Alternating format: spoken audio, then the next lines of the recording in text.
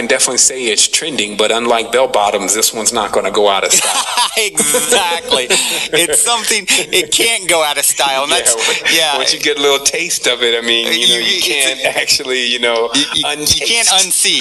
Yeah, you can't unsee this stuff.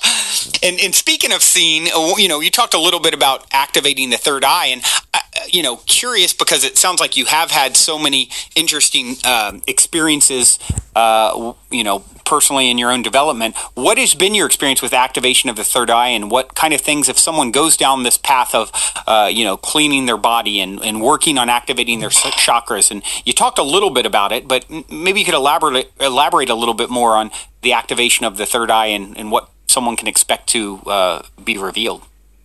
For sure. Well, definitely I've fully blown open my third eye, and it's good that it actually, like most orifices in the body, it kind of closes itself. So, it's, just like all the orifices of the body, they generally will close themselves if they're not worked on. So what happens is when you open the third eye, it depends on if you're looking directly into the reality or if you're looking within, because obviously many of the experiences, like personally, my experiences first came through breathing. But then later on, I actually started, I had this thing with what we just call diamond tree. And, that's just for lack of other terms, but it's really DMT. And we'll just say that once. And I kind of went through a process where I went in about 90 times. Oh, wow. And what that allowed me to do is it allowed me to, especially with having all this knowledge and information beforehand, begin to really discover what was actually going on in the reality and what these chakras really do. And with the third eye, what it does is it pretty much lays a HUD, if you may, a heads-up display over the reality. It looks like somewhat of a grid or a net. And what happens with the eyes is it lays over this concave triangle, which is basically a triangle without the straight lines. It's like curved lines, but infinite amounts of them. And this allows you to actually see the spaces within spaces. That's the easiest way to explain it. And this allows you to be able to perceive things that others cannot. Like you can actually see things in the fabric of the reality.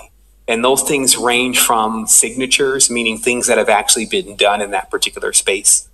The real identity of many of the objects that are around us, even if you think that they're inorganic, such as plastic, metal, your TV, a tripod, etc., because all these elements, all these things are actually made up of elements, and those elements are rather sentient.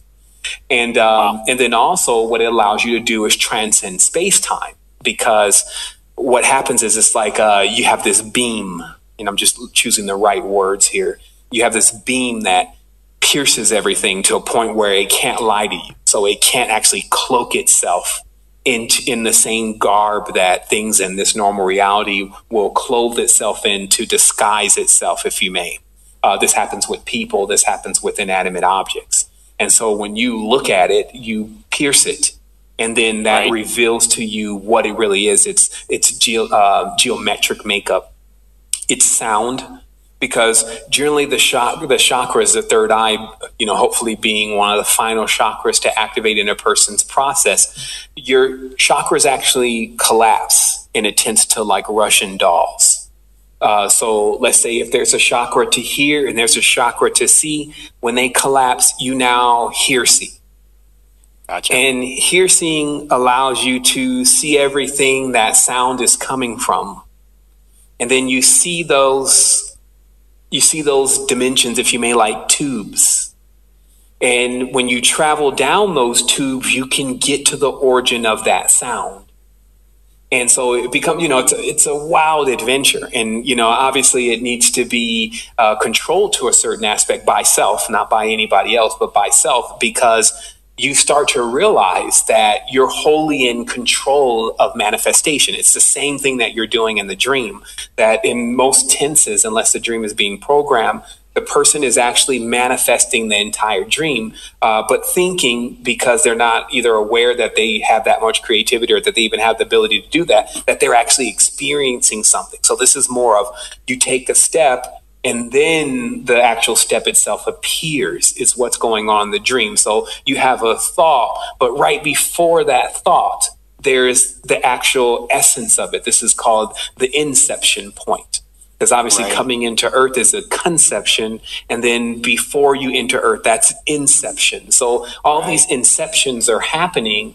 And sometimes, if it's, for most people, if it's getting the best of you, you can actually think that, oh my goodness, I was in this dream and you were there, and, Michael Jackson was there. But all that's happening is that the frontal lobe and the cerebral cortex in all of this wet work, as I call it, is so, wow. I mean, it's amazing stuff. I mean, even the greatest and grandest machines that we've ever built can't even come close to it.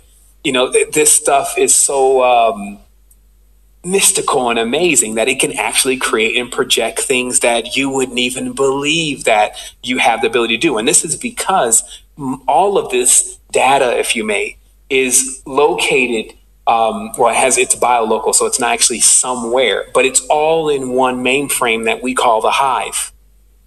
And in the hive, because we all have access to that through the geometry that is incorporated within our bodies, through the chakras, the physical structure, the sounds that we make, etc., we can pull that data, if you may, in real time.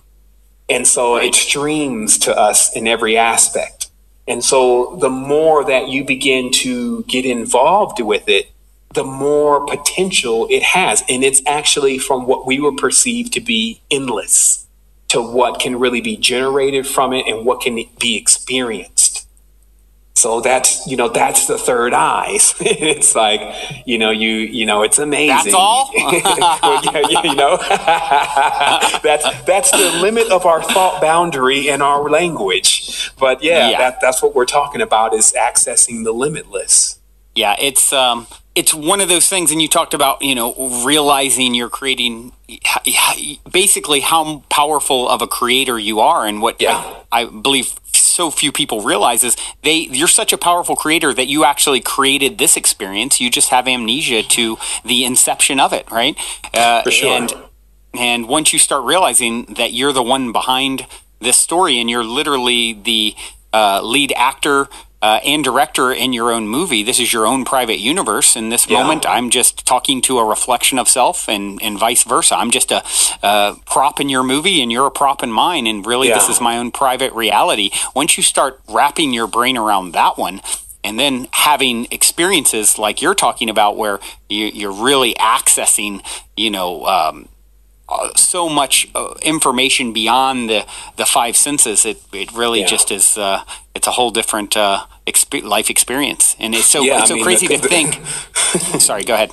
No, I was just saying the cup becomes half full then. Like you start realizing, maybe this is just began more so than, hey, this is the end. And you realize there is no end. Exactly. The journey is the goal. No matter how far you make it, you'll never reach your end. And thank goodness for that, because eternity is a long time. We already proved a while ago that people were more scared of that than they are of death. Because, when you figure out that there is no end to this, that could become a little bit more startling than that, there is an end. Because, some people do want to get off and get back on again. And so, this is somewhat hilarious. And that's why I call it, it's somewhat trapped in perfection. We have to understand exactly how vast our consciousness is and how capable it is of doing different things. It's basically perfect. So in that sense, it's like, it's easier than for a person to think of concepts like death and think that they're real, because what's behind all of that is actually perfection conducting all of it. And it's just like what you're saying. It's like, when you realize everything is geocentric to you, regardless, like I'll be orbiting you. You see everything outside of your own eyes. I'm not actually behind your eyes and there in there with you per se in this reality. So in that sense, you're the central character. And that's why, we really worked most in the beginning to eliminate a lot of the external eidolons, if you may, the ideas of these vast consciousnesses such as God that were actually outside of the person, more so than realizing the true nature to all of this, and to that our power is within, and our connection with everything is within. And so, yeah, this is like preaching to the choir and tends to talking that kind of stuff. So, we can kind of politely go on to another topic, but that's what it really is. there is a list of topics. Like I said, there's so many things that it's almost one of those things with you. It's like, okay, I've got a list of all kinds of exciting things. Which one do I touch on? Because there is so much. I'm surprised that we've gotten so much out in 1 hour. Yeah. So far, so good. So we'll go a little bit further, and then maybe what we can do is look at doing a second version if you're up for it. Because I think I'm in it. I'm in this. Good. I love it. So speaking of the being sort of the center of your own universe, as we've just touched on. Is the body really a universe in itself? Is the microcosm and macrocosm, are they all just reflections of the same thing? And what proof have you found in your journey to kind of, because I assume I know your answer is yes. So what proof do you have of this? How have you been shown this to be the case? Well, beyond the host, because I always have to mention that, because until a person realizes that they are Godhead, then their reality is actually hosted. Just like, like websites, they're hosted by something else. And the easier way to explain that is that, if you look at computers, when you have hard drives, you can have you'll have a master drive, and then you'll have a slave drive. And there's absolutely nothing different between the master and the slave, except for how it's hooked up. And so this is kind of the part of what we're experiencing in the reality. Until we become adept or adults, which those words kind of work together, then we will need something to kind of host this experience for us until we're ready to take the reins and pull the thing off of autopilot and do our thing.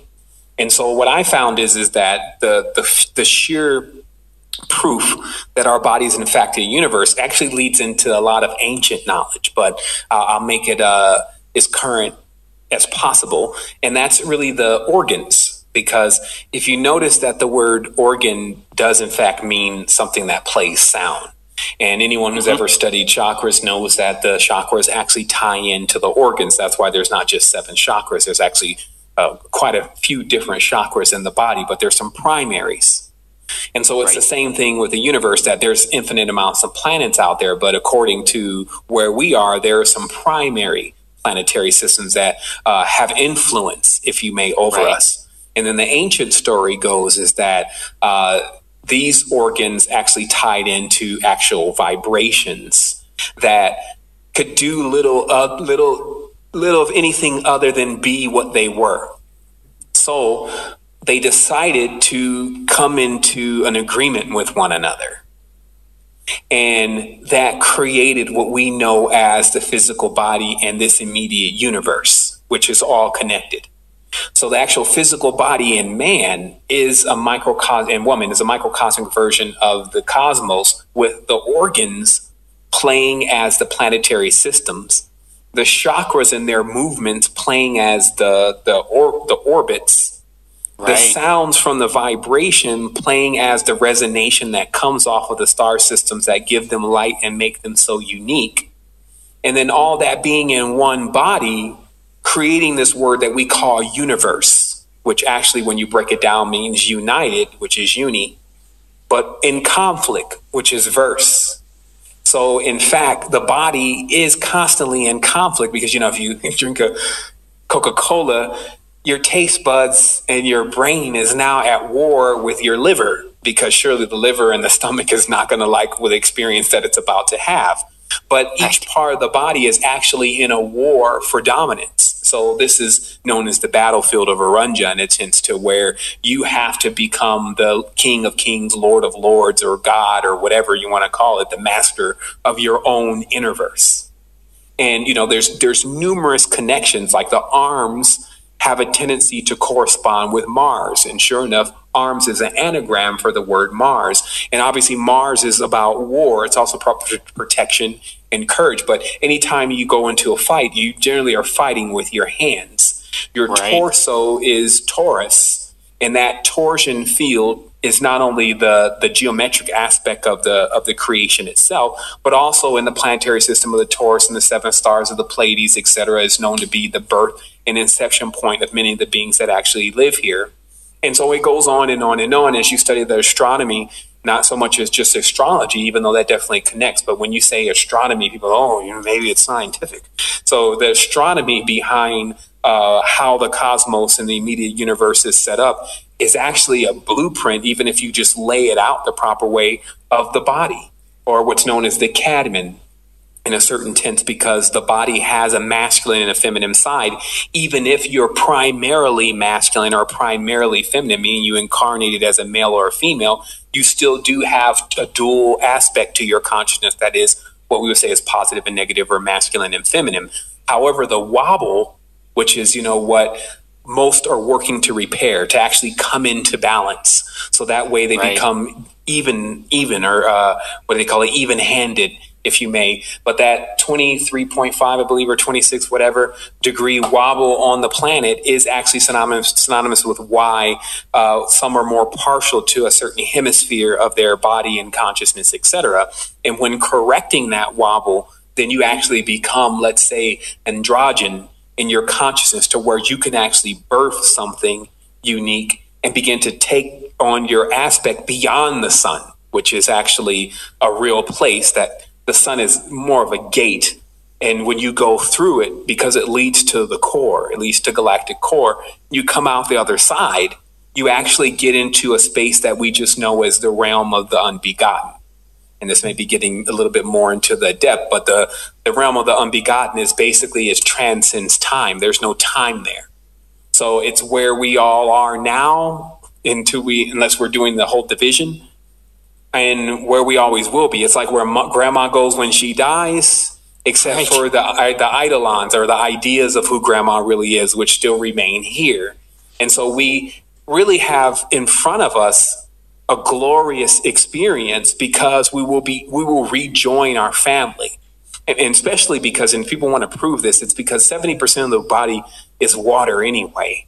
And no matter what kind of sarcophagus or whatever they put you in, most of you is going to evaporate within the first month or 49 days of your experience after you living on Earth, and is going to collect itself back with what it really is. So all that water, which is really sentient, I know many people who've had experiences with water, is most of your family, while all of those other elements are going to break themselves down also and rejoin themselves based on ionic bonds. So this is things that you can see under the microscope, and things that more pertain to physics.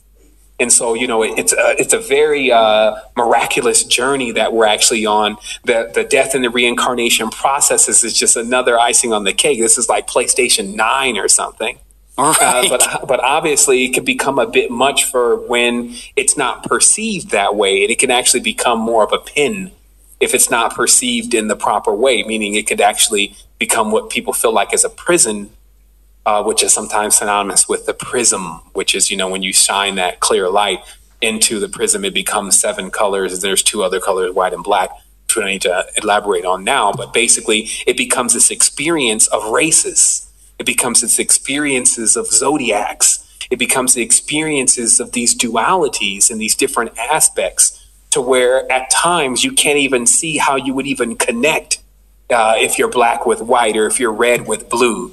But if you pull off of all of it for one moment and have that opportunity to see let's say the Archimedean point, this is the point to where you can actually see everything. And then you would understand that, oh, wow, this is all one grand structure of the same thing. And if I wasn't so close to it, like having the hand right onto the face and trying to read something on your palm, if I wasn't so close to it in the experience, gave myself a moment to pull back off of it, then I would realize that. And that's sometimes what the isolation does for many individuals that are on that spiritual quest. When they get a chance to pull out of the matrix and to shut everything down for a moment, then they start having the deeper realizations of what they really are and who they really are, etc. Wow. So you talked about the realm of the unbegotten, and of course, reincarnation. You've touched on a little bit. What in your from your perception, what happens to us after we die? Well, as a professional reincarnator, that's actually a term we coined. It means to be able to guide your ship. I think Dan Winters says, it's a tornado that knows how to steer itself. What happens is that you go to the frequency that you correspond to, Because what happens is a person spends most of their life polarized, choosing what they want and what they don't want, until they basically become, well, see, they start that way, and that's really what the zodiac sign is. See, we should work to be cosmoses, not zodiac signs, and that's why most people can be narrowed down to the aspects of their zodiac sign, especially for a person who really knows how to read zodiac. They say, well, what are you? And, I'm a Libra. I was born on this day, and, you give the whole synopsis, and then this person could start reading you like a book, and it's because that's the planetary influence. Those are the frequencies, or the chakra, if you may, that you're primarily broadcasting. So what happens is that when you get into this next aspect of yourself, so let's just conclude the question. So what happens when you die? You go to a diametric opposition. See, this word die means to split. So this life that you previously used to live is now divided from you. There's a hard wire in the consciousness that says, okay, I did that. Now I need to go and do something different. And different means opposite to what you were doing before. This is diametric. So you literally go to opposite of what you were before. And that's like the other side of your zodiac sign. And then you come in through the reincarnation process again through that planetary system. That's the portal you take. It shapes, molds, and fashions you into that. And then you pop up here on Earth again, but with this different aspect. And also you don't remember that you were actually here before. In most cases, sometimes there's deja vu. And it's because you pass through quite a few magnetic fields. And because the entire body, even where our memory is encased, which is not inside of our brain, is electromagnetic, this has the effect of like rubbing a credit card over a magnet. It just wipes off all of the information. So a part of this training is to become unmovable, which is beginning to put things in your consciousness that are actually true, because division is falsehood. So anything that pertains to division won't sustain itself in a cosmic storm. It'll just blow away. And that's why the person doesn't have any real memories of all of these different individual and all this stuff that they thought that they were and all that, because none of that is true. Only truth can survive going through these kind of vortexes, etc. So for most people, again, this is a process that is conducted almost on autopilot. And this is why you see the symbol of recycling as the Megan star, or the actual star of David, as they call it, which is, not the real term. But that particular star, as you see it in the recycling symbol, is because that is the process of a person going through reincarnation, which is recycling of the soul, through six. Six is also synonymous with the number sex. When two people are having sex, there's a friction. That friction creates light, a specific kind of light, though, because when two people are coming together, no light is more unique than that, because each person has their own aspects. And then the reincarnation point, that becomes a reincarnation point for this soul that's coming back in through its transmigration. When it leaves the body, it will travel down what we call the ley lines, because only spirits travel in a straight line. So they go down these ley lines, which are like in the forest. They're like the paths that are walked down most. So kind of automatically you go down those lines, unless you're a professional reincarnator, which a professional reincarnator is going to be more aware of what's going on, because you don't actually have to wait until quote unquote death to die. And that's why, some of the depths of say, I die daily, or you should die all the time. And this is dying basically to one old consciousness or frequency, and then birthing yourself again to something new. So that way you become more malleable, and it tends to, you become more, you can flow. You're not as rigid as a straight line going to your next processing station to come out and get another run at this thing and be another character in the play. You're more of looking to expand your consciousness into a full-on cosmos, actually graduating to becoming an oversoul, which is the position that comes up next. And then you learn how to host realities, multiple organisms, just like a parent has to host the children, but more on a vast level, to where, you begin to understand how to work the, let's say, multi-core processor that you have more better, because none of this stuff is like, it's not, I can just say it like this. It's not it's not a game in a sense to, like, they're just not going to let you play with it and you don't know what you're doing. And when I say they, it's more of like a collective consciousness. It just reads vibrations and frequencies. It's not necessarily like plotting on us and all of that. It's just reading signatures. And that's why the professional reincarnator learns how not to emit signatures like division, choices, this kind of things, thus kind of flying right by the archonic system and how it... The snags. Yeah, exactly. So it never sees you, and so it never detects you, so you can get beyond the net. Wow, what a fascinating perspective you have. I would love to Sevan. see that animated. Yeah, exactly. Let's do that. Let's manifest that movie. So, as I mentioned, I would love to have you on for a second part because I have, as you talk, I get more questions, and I had a bunch to begin with. So what I would like to do at this point is maybe just ask you a couple of the standard things to kind of wind this particular part 1 down, and then we can revisit, part 2 and the following week if, schedule permits and things like that for you, and, and continue to dive into this brilliant mind of yours. So